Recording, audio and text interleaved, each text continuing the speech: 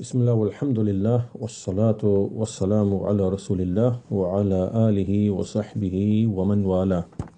So this is the fifth reminder on the fifth day of Ramadan 1443, and so this is a series on short reminders on Tawheed. And in the previous four lessons, just to recap what we've covered so far, in the first reminder on the first day, we looked at a number of things. First of all, the most excellent type of knowledge is the knowledge of Tawheed, and the excellence and nobility of a knowledge is related to the excellence and the nobility and the greatness of the subject matter. And so since the subject matter is Allah Azza wa Jal, who is the greatest and the mightiest, then obviously that knowledge is the most noble and the most superior type of knowledge. And then we looked at the meaning of Tawheed. We mentioned the definition, Ifradullahi Azza wa Jal bima yakhtassu bihi fi uluhiyyatihi wa rububiyyatihi wa asma'ihi wa sifatihi. And so we explained that definition, and then we mentioned numerous evidences from the Quran and the Sunnah for this particular meaning, and the fact that the Messenger of Allah ﷺ, he actually used this word, the verb wahhada, an yuwahhidullah ta'ala, an yuwahhadallah. He used these words. He even used the word at-Tahawi. فَإِنْ كَانَ أَقَرَّ بِالتَّوْحِيدِ, he said in one hadith. So these words were clearly used by the Messenger of Allah sallallahu alaihi wasallam, and we mentioned some evidences from the Quran and the Sunnah. In the second lesson, we looked at the categories of Tawheed, and we explained that these categories are not an innovation, they are not a bid'ah, they are not derived through reason, they are not a matter of opinion. Rather, this is something that is very clear and explicit and evident in the Quran itself. And we mentioned some statements from Shaykh Ibn Baz, rahimahumullah, and Shaykh al-Fawzan, and Shaykh al-Shanqiti, explaining that these categories have come by way of al-istiqra, which means that upon a comprehensive, detailed survey and analysis of the Quran and the Sunnah, it becomes evident that Tawheed has three aspects to it. And then in the third lesson, we looked at evidences for that, more evidences. We looked at Surah Al-Fatiha, Surah An-Nas, the first and the last chapters of the Quran. And likewise, there are many evidences in between where the three aspects are very, very clear and very, very apparent. So this was in the third lesson, and then we started looking at the relationship between each of the three categories of Tawheed. And we said that there are three types of relationship. The first is al-istilzam, where one thing necessitates another thing. And so this is the relationship between Tawheed ar-Ruboobiyyah with Tawheed al-Uloohiyyah. Tawheed ar-Ruboobiyyah necessitates Tawheed al-Uloohiyyah. The second type of relationship is at-Tadammun, which means inclusion, or to contain, or to comprise. So this means that when we have Tawheed al-Uloohiyyah, which is the Tawheed of singling out Allah in worship, then that obviously includes and comprises a person singling out Allah in his Ruboobiyyah, in his lordship. So Tawheed al-Uloohiyyah, its relationship to Tawheed al-Ruboobiyyah is by way of tadammun, by way of inclusion. And the third type of relationship is ash-shumul, which is when something includes comprehensively all the other things. And this is Tawheed al-Asma'i wa Sifat, When we speak of Tawheed, al-Asma'i wa Sifat, and all the various names of Allah, some of those names relate to Allah's Rububiyyah, His actions of creating and providing and giving life and taking life, Ar-Razaq, Al-Muhyi, Al-Mumit, Al-Khaliq, Al-Mudabbir, and so on and so forth. Then they relate to Allah's Rububiyyah. And then there are other names, Al-Ghafur, Al-Rahim, Al-Tawwab, Al-Quddus, Al-Azim, Al-Kabir, Al-Muta'al, and they all mention the greatness of Allah, the grandeur of Allah, the fact that Allah accepts repentance from His servants, that He forgives His servants, that He shows mercy to His servants. All of this relates to what the hearts and the limbs perform of the worship of Allah Azza wa Jal. And so, therefore, al-Asma'i wa Sifat, the names and the attributes, they indicate both ar-Ruboobiyyah and al-Uloohiyyah. Right? So, the relationship between Tawheed, al-Asma'i wa Sifat to the other two categories is by way of ash-shumul, by way of comprehensively including them. Then in the last lesson yesterday, we looked at some speech from Shaykh al-Fawzan, hafidhahullah ta'ala, and he outlined and explained these issues in a bit more detail, the relationship between ar-Ruboobiyyah and al-Uloohiyyah. So this brings us to today's reminder. This is the fifth reminder on Tawheed. And in today's lesson, what we are going to do is look at some differences between Tawheed al-Uloohiyyah and Tawheed ar-Ruboobiyyah from maybe 5 or 6 different angles. These are just some subtle differences, or some differences that we need to be aware of to help us understand the issue more clearly.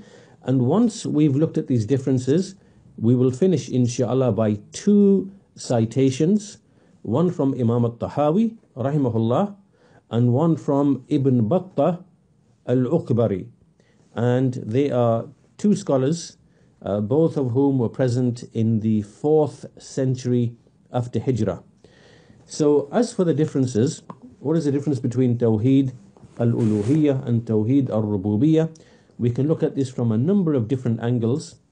The first one is purely from the linguistic meaning of the word Rabb and Ilah. Rabb and Ilah. So this is really a linguistic difference. So al-Ilah means al-Ma'luh, al-Ma'bud, alladhi yastahiqqu al-ibadah. Al-Ma'luh, al-Ma'bud, alladhi yastahiqqu al-ibadah.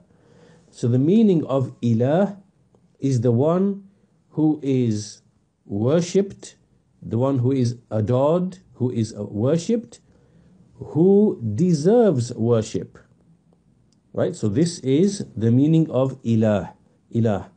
The one who is adored, venerated, worshipped, and who deserves to be worshipped. So this is Al-Ilah, which is Allah.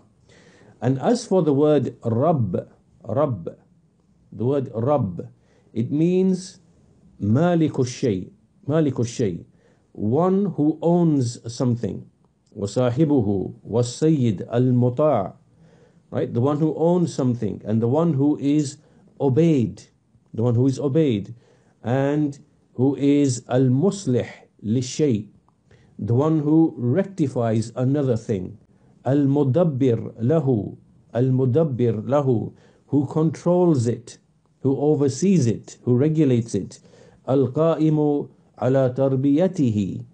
And the one who looks after it and nurtures it. Right? So these are the meanings of the word Rabb. And when we add the definite article to this, ar-Rabb, then this refers only to Allah Azza wa Jal. Only to Allah Azza wa Jal. So this is the first difference purely from the meaning of the word Ilah, Al-Ilah, and the word ar-Rabb.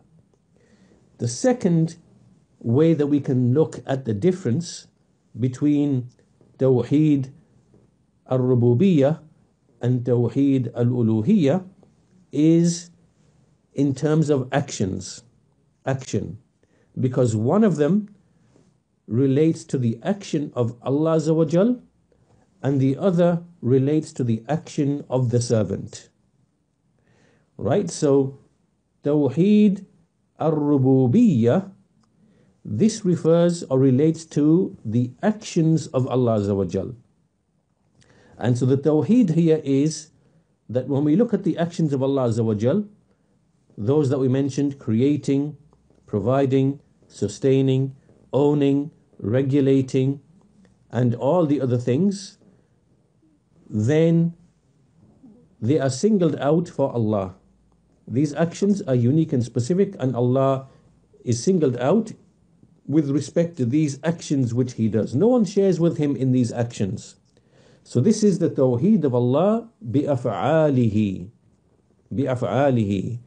This is singling out Allah with these actions. And so this Tawheed al-Rububiyyah, relates to the actions of Allah Azza wa Jal. As for Tawheed al-Uloohiyyah, then this relates to the actions of the servants. The actions of the servants. So here what the servants do, they take the various actions of ibadah, prayer, charity, fasting, hajj, and likewise the actions of the heart, fear, love, hope, reliance, and so on and so forth. They are singled out and directed only to Allah Azza wa Jal. So this is something that the servant does. The servant directs and makes his actions purely and sincerely for Allah alone. So Tawheed al-Uloohiyyah or Tawheed al-Ibadah, this relates to the actions of the servants. We are speaking here of the actions of the servants. And Tawheed ar-Ruboobiyyah, we are speaking here of the actions of Allah Azza wa Jal. They are, He is singled out in those actions. So this is the difference from the point of view, from the angle of action, right? Actions of Allah relate to Rububiyyah, actions of the servants relate to al-Uloohiyyah. So this now is a second way we can look at the difference between Rububiyyah and Uloohiyyah. A third way is to look at it from the angle of affirmation and rejection. Affirmation and rejection, right? Which of the two is affirmed? Which of the two is rejected? Right? So the difference between Tawheed al-Rububiyyah and Tawheed al-Uloohiyyah is that Tawheed al-Rububiyyah is pretty much affirmed by all of the people of the earth, all of the mushrikun generally, and it's only kind of rejected by a very small number of people, like Fir'aun and the atheists. But this rejection on their behalf is really only out of arrogance and pride, whereas inwardly, deep down inwardly, they know for sure and they are convinced that this creation and all of the wisdoms therein and all of the asbab, the ways and means, and how everything connects together and how everything is suited for life and how there are so many wisdoms and lofty objectives and means and ends, all of which are present, which we can see very clearly in ourselves, in what is around us, in the heavens, right? They know, they are convinced inwardly, they know that there is something behind this, but it is purely arrogance and pride that makes them reject that there is a Rabb, for this creation.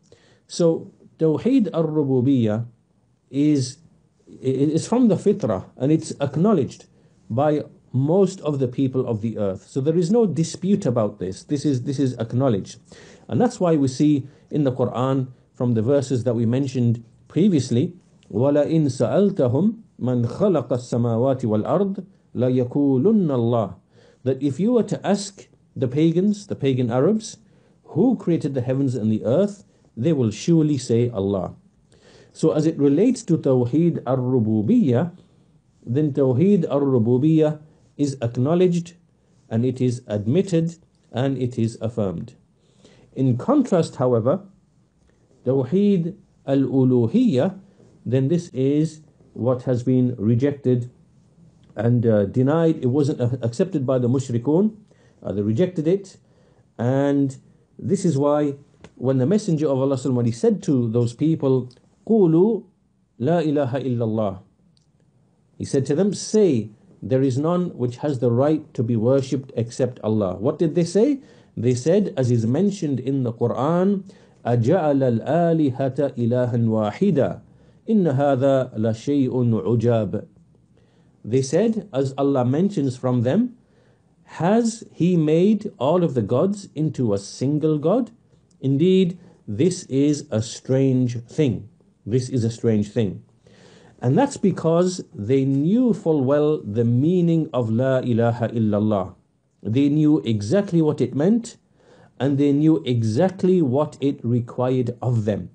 It required of them to abandon the worship they were giving to all these other deities besides Allah, whether it be the angels or the jinn or righteous pious men or idols or the trees or whatever it might be, to shun and abandon the worship of all those things and to worship only Allah alone.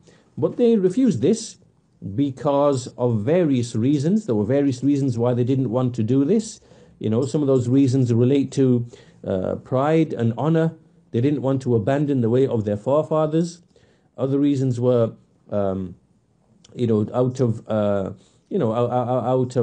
the intense love and attachment they had to their deities that they were worshipping. Many, many different reasons. So this now is a third difference when we look at ar-Ruboobiyyah and Uloohiyyah from the angle of acceptance and rejection. Ruboobiyyah is accepted, Uloohiyyah was rejected by the pagans and the polytheists.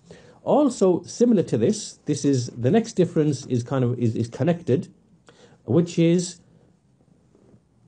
entrance into Islam. Right? So which of the two categories enters you into Islam, and which of the two categories wouldn't really make a difference? Right? This is another difference. So as we know very clearly, Tawheed al-Uloohiyyah is what enters you into Islam. Whoever affirms it and actualizes it, then he enters into Islam, because this requires him to shun and abandon the worship of all things besides Allah Azza wa Jal. And this is the meaning of al-Uloohiyyah. So this is the one that enters a person into Islam. As for Tawheed ar-Ruboobiyyah, then this would not enter him into Islam, because as we've seen clearly, the very first polytheists, they used to affirm that Allah is the Rabb, the Lord, the giver of life, the taker of life, the Lord of the mighty throne, the creator of the heavens and the earth. And they affirmed all of these affairs for Allah Azza wa Jal, but they rejected His Uloohiyyah. So that did not enter them into Islam. Right? So that's another difference, a fourth difference between ar-Ruboobiyyah and Uloohiyyah. One does not enter you into Islam, and the other one does. Another difference is to do with the relationship either with the creation or with the legislation. Right? So what we mean here is that Tawheed ar-Ruboobiyyah,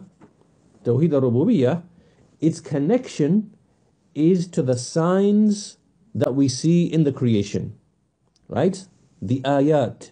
These are the ayat kawniyah, the signs that we see in the creation around us. So Tawheed ar-Ruboobiyyah is to do with the ayat which are observed, which are witnessed, which are experienced, and these are the ayat kawniyah. Right? So this is what we see around us: the sun, the moon, the stars, the wind, the rain, the trees, the animals, our own souls, the fact that we are born, we are not present, and then we are born. We all these kind of ayat that we see around us, the ayat kawniyah, then Tawheed ar-Ruboobiyyah relates to that. And these signs, what do they affirm? What do they establish? They establish that Allah created and He brought into existence and He determined and decreed everything. Right? This is what these ayat, what they point to. So Tawheed ar-Ruboobiyyah, its relationship is with the ayat kawniyah, the signs which are created, which are observed, which are witnessed, which are experienced. As for Tawheed al-Uloohiyyah, then it is connected to the ayat, the verses which are deeniyah, shar'iyyah, right, which are legislated to do with the religion, right, meaning the verses that Allah reveals which establish His command and His prohibition and His promise, right? So this means the ayat which are revealed, which for example command us to pray, to fast, to give in charity, and to to be righteous, to be good to parents, and to all those other things. These ayat, they direct and command these things, and they prohibit shirk, and they prohibit disobedience, and they prohibit so many other things. So Tawheed al-Uloohiyyah, what is it connected to? It is connected to the ayat which are revealed, which are legislated, whereas Tawheed ar-Ruboobiyyah is related, its connection is to the ayat which are kawniyah. Also, from another angle, we mentioned this previously, Tawheed al-Uloohiyyah is connected to amal, to action, and Tawheed ar-Ruboobiyyah is connected to ilm, which is knowledge. Tawheed ar-Ruboobiyyah is connected to knowledge, and Tawheed al-Uloohiyyah is connected to action. So we mentioned this previously. So these are some of the kind of differences between Tawheed ar-Ruboobiyyah and Tawheed al-Uloohiyyah. We can mention one more, which is that what was the point of contention? What was the point of difference between the messengers and the people to whom they were sent? The point of difference was Tawheed al-Uloohiyyah, not Tawheed ar-Ruboobiyyah. So Ruboobiyyah was not a point of contention. So these are 6 or 7 differences between Tawheed ar-Ruboobiyyah and Tawheed al-Uloohiyyah. Some of them overlap others, but it's 6 or 7 different ways from which to look at the difference. So once we've concluded those differences, we now want to finish our discussion by just mentioning 1 or 2 statements from some of the early Imaams from the era of the Salaf or shortly thereafter. And the purpose behind this is to prove that this understanding of Tawheed is not a bid'ah, it's not an innovation of Shaykhul-Islam Ibn Taymiyyah rahimahullah, nor is it an innovation of Shaykhul-Islam Muhammad bin Abdil-Wahhaab rahimahullah ta'ala, and nor is it an innovation of the contemporary scholars. Rather, we find that this understanding of Tawheed, because it is obviously from the Quran, we find that the Salaf, they clearly spoke of this.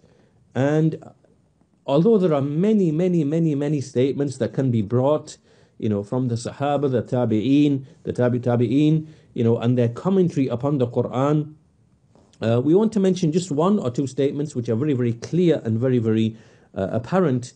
And so the first statement here is from Ibn Battah al-Ukbari rahimahullah ta'ala, and he is a great scholar from the 4th century of Islam after Hijrah, and he is the author of the book Al-Ibanatul Kubra. Al-Ibanatul Kubra. It is one of the great and tremendous books on creed, in which the the scholar Ibn Battah, he gathered together evidences and statements from the Salaf and texts on different subjects of creed, on Iman, Al-Qadr, the attributes, the Sifat, and so on and so forth.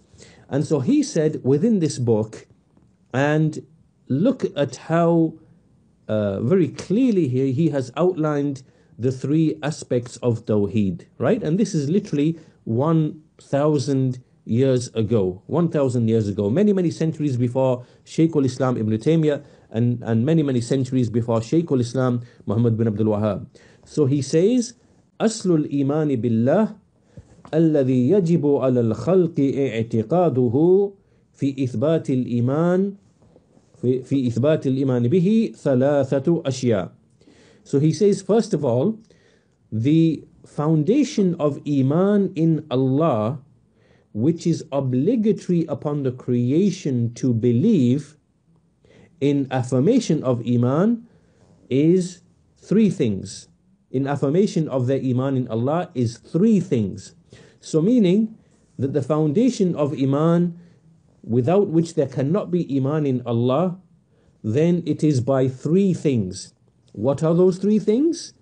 He says, أحدها, the first of them, أن يعتقد العبد ربانيته, that a servant believes in the Rabbaniyah of Allah. Rabbaniyah is just another word for ar-Ruboobiyyah, that the servant believes in the Rabbaniyah of Allah. ليكون بذلك مباينا من أهل التعطيل الذي لا يثبتون صانعا. Right, so that he may be different and distinct from the people of rejection, meaning the people of atheism, who do not believe in a maker or a creator. Right, so this is the first aspect of Iman in Allah, that you affirm the Rabbaniyah of Allah, meaning the Ruboobiyyah of Allah. And by this we separate ourselves from the people of negation and atheism who do not affirm a maker. Right, so this is the first thing. Clearly, this is Tawheed ar-Ruboobiyyah. Then he says, Ibn Battah rahimahullah, وَالثَّانِي أن يعتقد وحدانيته, that he believes in his wahdaniyah, in his oneness and his uniqueness. And what does he mean by this? He says, ليكون مباينا بذلك من أهل الشرك الذين أقروا بالصانع وأشركوا معه في العبادة غيره. So he says that he believes in the wahdaniyah of Allah, so that he can be different and distinct from the people of shirk, who affirm a maker, a maker and a creator, but who then associate partners with him in worship. So this now is very clearly and explicitly, this is Tawheed al-Uloohiyyah. Very clearly, Ibn Battah has mentioned this. And then thirdly, he says, وَالثالث أن يعتقده موصوفا بالصفات التي لا يجوز إلا أن يكون موصوفا به من العلم والقدرة والحكمة وسائر ما وصف به نفسه في كتابه. So he says, and the third, meaning the third aspect of Iman in Allah, is to believe that He is described with attributes which only He is described of, which is not possible except that He should be described with them, such as knowledge and power and wisdom and all of the other things which He described Himself with in His book. And this clearly is Tawheed al-Asma'i was-Sifat. Right? So this is a statement from Ibn Battah al-Ukbari rahimahullah ta'ala, a scholar from 1,000 years ago, who is speaking of the three aspects of Tawheed. And finally, we'll finish just with one more statement with Imam at-Tahawi rahimahullah. And he said at the beginning of his creed, at-Tahawiyah, he said, نقول في توحيد الله معتقدين بتوفيق الله أن الله واحد لا شريك له ولا شيء مثله ولا شيء يعجزه ولا إله غيره. So he said, we say regarding the Tawheed of Allah, believing by Allah's tawfiq, that Allah is one without any partner. There is nothing like Him. There is nothing that makes, there's nothing that renders Him incapable. There's nothing that can escape Him. And nor is there any deity besides Him. So in these simple statements, at-Tahawi rahimahullah has mentioned the three aspects of Tawheed. So when he said, أَنَّ اللَّهَ وَاحِدٌ لَا شَرِيكَ لَهُ, this is a general statement in which all the aspects of Tawheed are included. أَنَّ اللَّهَ وَاحِدٌ لَا شَرِيكَ لَهُ. Then he said, وَلَا شَيْءٌ مِثْلُهُ, there is nothing which is a likeness of Him. This is Tawheed of al-Asma'i wa Sifat. This is the Tawheed of al-Asma'i wa Sifat, of Allah's names and attributes, because there is nothing which is a likeness to Him in His names and His attributes. Then he said, وَلَا شَيْءٌ يُعْجِزُهُ, there is nothing which can, which escapes Him or which renders Him incapable, which means Allah has power over all of His creation. Right? So this is Tawheed ar-Ruboobiyyah.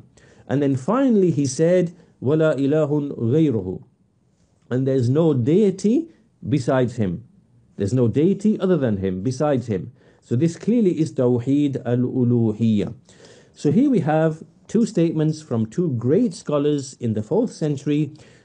Just by way of example, there are many others that we can bring from even earlier than that to show that this understanding of Tawheed is not innovated, rather it is what is mentioned and necessitated in the Quran and the Sunnah, and the evidences for that are very overwhelming and numerous. So with that, we'll conclude our reminder for today. And so today was just looking at some of the differences between ar-Ruboobiyyah and Uloohiyyah, and then finally finishing the whole affair by mentioning some statements from the early scholars who established the presence of this understanding and these different aspects of Tawheed. So we'll end today's lesson. Tomorrow's lesson, inshallah, we'll be looking at some of the reasons why it is of the obligation to be concerned with Tawheed. The obligation to be concerned with Tawheed, some of the evidences that obligate upon us to show concern and to be concerned with the matter of Tawheed. So with that, we'll conclude today's lesson. Walhamdulillahi Rabbil Alameen, wa sallallahu ala nabiyyina Muhammad wa ala alihi wa sahbihi ajma'in.